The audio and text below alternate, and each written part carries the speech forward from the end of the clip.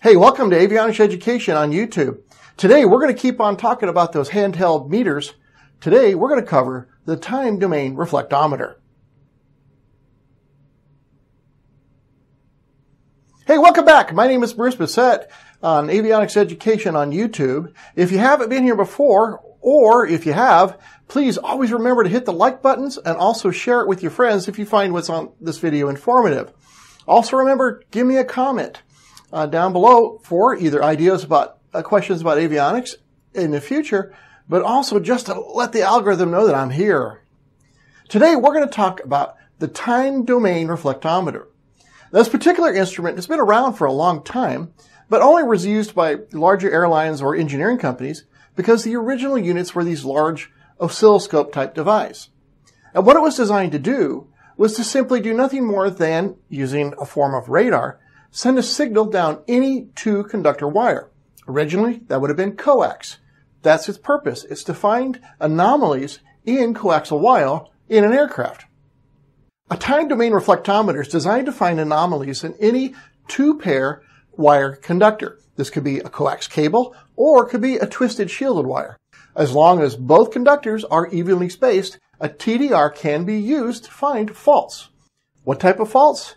They can find faults in shielding, faults in opens or breaks, failures of connectors or cannon plugs, and can be used to find high impedance at antennas. The system works by connecting a cable to your TDR tester. Usually you run a 50-foot loop or a 25-foot loop just to have that first anomaly, your 50 ohm connection. So as we know we talked about this in the antenna section, that coaxial connectors normally have a 50 ohm impedance for coax wires to antennas because you're talking about high frequency energy being sent from the transmitter to the antenna. So at each place in the aircraft, there'll be a junction. When we look at the TDR Scope, these older model ones, you'll see a blip on the screen that'll represent that 50 ohm drop.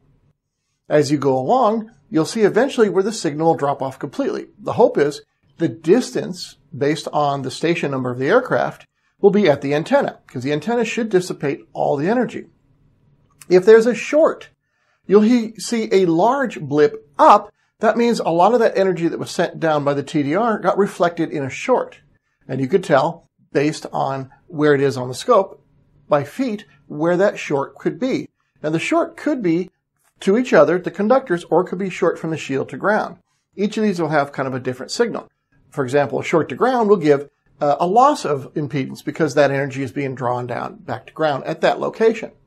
At any rate, you don't have to take the whole airplane apart and do a visual inspection of the wiring and the coax connectors to be able to use this device.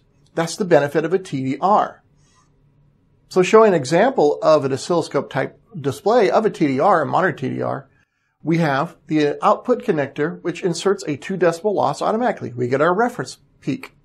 Then we have the next peaks as it goes along to show the interconnections of anything, for example, interconnections on production brakes for large aircraft. In this example here, we've got a bend that exceeds the limits of the coax, and it puts a loss of signal there. And you can see that the signal reflection drops down significantly at that point. We could go through, use this chart, use the locator on the aircraft's planning plans, find the station number, and physically look and see what's going on. Eventually, the full signal will drop off as it gets to the end. Now, you as a technician could put a dummy on the end of it to try to guarantee that 50 ohm return, or just leave the antenna on. And either way, the antenna should dissipate all the return, and that should be your distance from the test connector to the TDR. Beautiful. It also works for twisted doubles. Twisted double wiring is a lot of ARINC wire and a communication wire in the aircraft. The only difference is it doesn't have a 50 ohm connection at each junction. However, if it does show an anomaly or if it shows a fault at the connector, you'll see that as a signal loss.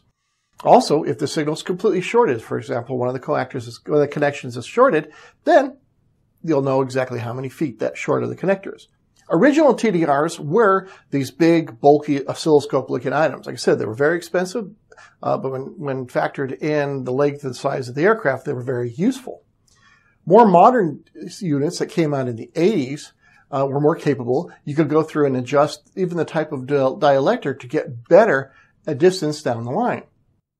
But today, with modern electronics and better sensing elements, now we have something called an impedance tester. It's still a cabling anomaly tester, meaning that as long as you have a 2-conductor wire, it will give you a fault at some location. For example, this Via Bravo impedance meter can be used for a multitude of items, not just finding faults in cabling. It can be used as a vector impedance analyzer, a SWR meter, standing wave ratio meter. Could be a cable tester, like we talked about before, could do spectrum analyzing, and it's a continuous wave source. Also, it has a signal on it if you want to use another type of tracer to find stray or broken wires. It's a very useful tool that's lightweight and can be used when you're fighting problems with cabling, especially coax cables that are due to, let's say, not good bonds between connectors or a dirty or corroded base plate for an antenna. It helps us measure, especially on the standing wave ratio function. If you want to learn more about the time domain reflectometer and the impedance tester, please go to my book, Avionics Technician Handbook, Volume 1. I'll have the link down below in the comment section to my website where you could buy the book, or you could find it on Amazon.com. Just simply put Bessette Avionics in the search window, and it pops up to all my books that are available. Hey, thanks for sticking with me this long. Like I said, if you like what you see, go ahead and share it, and I'll see you in the next one.